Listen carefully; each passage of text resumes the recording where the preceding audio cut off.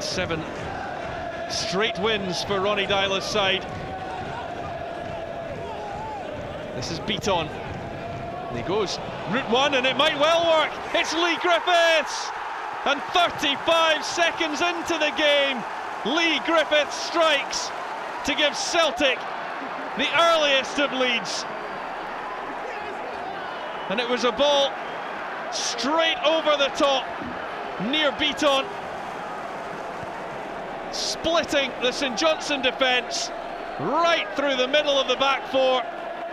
Griffiths on hand, providing the movement and the precise finish to knock it under Magennis for his 8th goal of the season, and that's 4 in his last 5 games.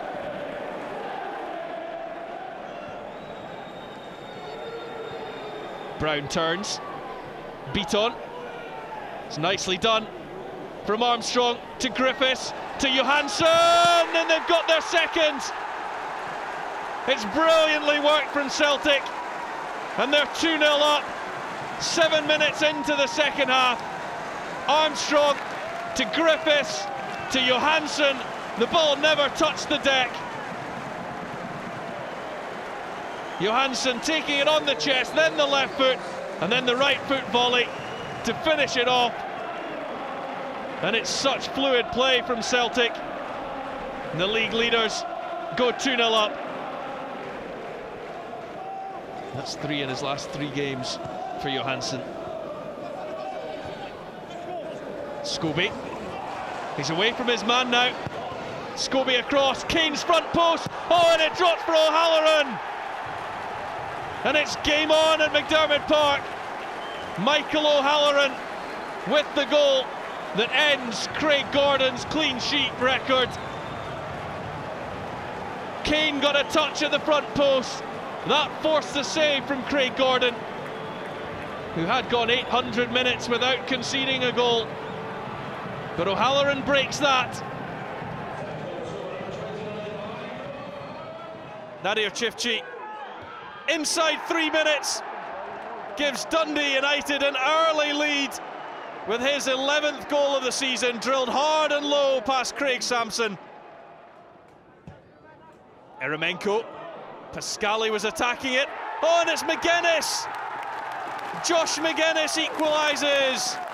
Just 10 minutes played. Both sides have scored. Eremenko's free kick. Morris got ahead to it, and in slid Josh Magennis for his 5th of the season. Anier, he'll have too much pace for Pascali. Erskine, back to Henri Anier, and he scores his first goal for Dundee United.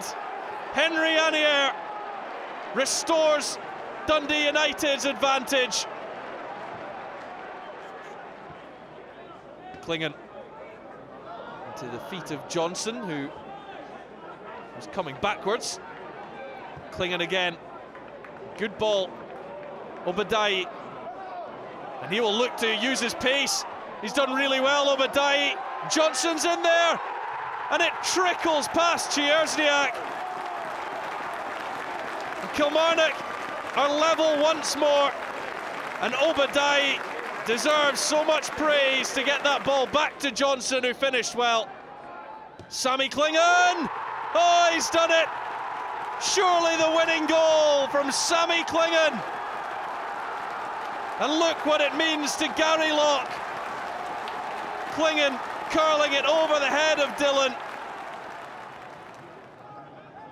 Williams to Shinnie. Christie, nicely back to Shinnie. And here's Tansey. Oh, he's found the back of the net. Greg Tansey inside 3 minutes. The man who scored the winner from the penalty spot here in October has done it again. Side-footed past Ridgers. Shinnie towards Christie. Nick Ross keeps it alive. Asked a lot of Raven, but he's done well here. Raven through to Christie, sizes up the finish and makes it 2-0 to Inverness.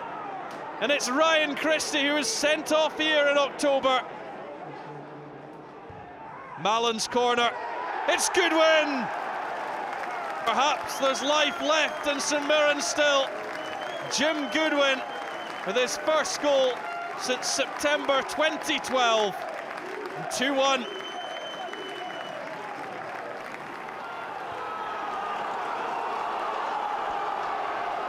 Harkins looking to make the difference for Dundee.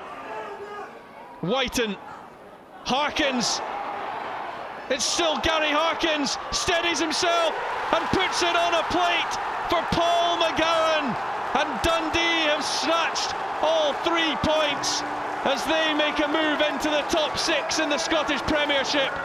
A dramatic late finish at Dens. It's Paul Quinn, the Ross County captain. This game will mean so much to him. Former Motherwell player. Means so much to both sides. Points very precious at the bottom of the table. And this is Gardyne. Couldn't quite find Boyce. Woods gets it back, and it's Woods on the volley.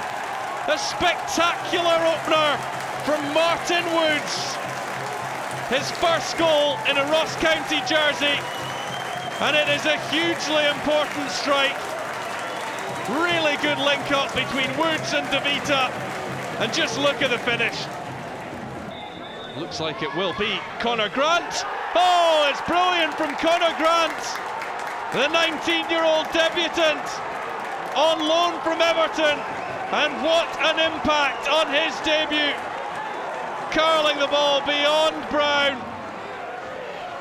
Fraser leaves it for Vita, and there's Quinn, and it's the former Motherwell man who has got Ross County back ahead. Motherwell were only level for 5 minutes, and Paul Quinn is the man who has done it. Fraser to Gardyne, turns well away from Lasley. Gardyne's ball to the back post, met by Raffaele de Vita. It's a stunning volley. Ross County are 3-1 up, and will that be enough for them to hang on to the precious 3 points?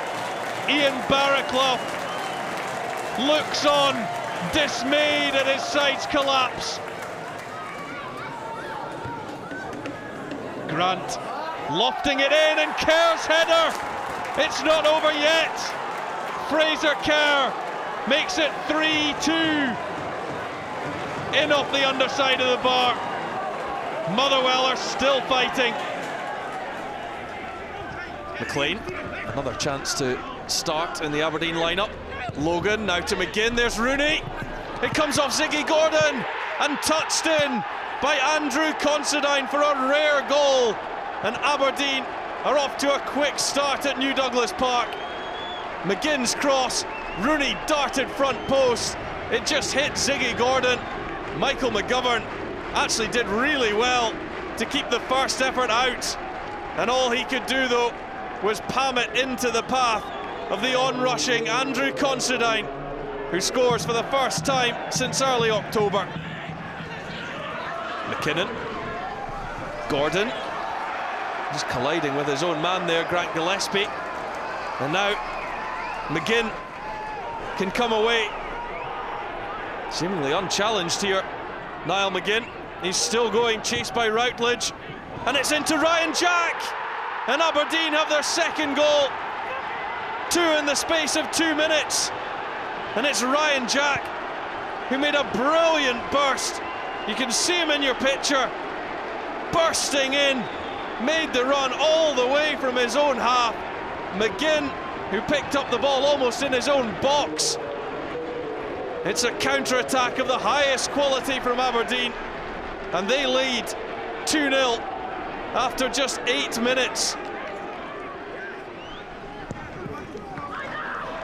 Here's McGinn, big chance for number 3, and an emphatic finish from Niall McGinn.